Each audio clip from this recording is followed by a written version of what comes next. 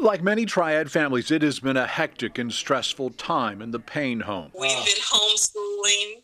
The kitchen table has turned into a free-for-all. While the kids worry about good grades, Michelle has more immediate concerns, paying the rent. They were kind of, like, when is the money going to come? It's almost time for us to evict you. Michelle and her kids living in the apartment for 5 years, never missing a payment until recently. Sometimes we're late, but we got it paid all in 1 month, late fees and everything. The pandemic changing all that. Michelle having her hours cut. There isn't enough money coming in, sending us this email. I wasn't fearful, but I was kind of anxious, and I was like, can you all please help me? Michelle signing up for financial relief through the HOPE program, eventually approved, but a backlog of cases had her landlord talking eviction. That feeling is like I failed, and I didn't want to fail my children. The HOPE program helping thousands of families stay in their homes, but with so many people, it takes time. I want people to know that my team and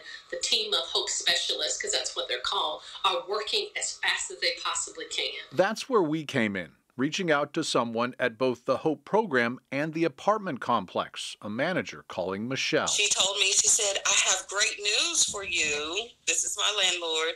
And she's like, the lady called me from the HOPE program and said that they were going to take care of everything. Within a few weeks, a check was sent to the complex, about $500 in utilities also covered. And I was like, thank you, News 2. Thank you. Thank you, God. Thank you, News 2.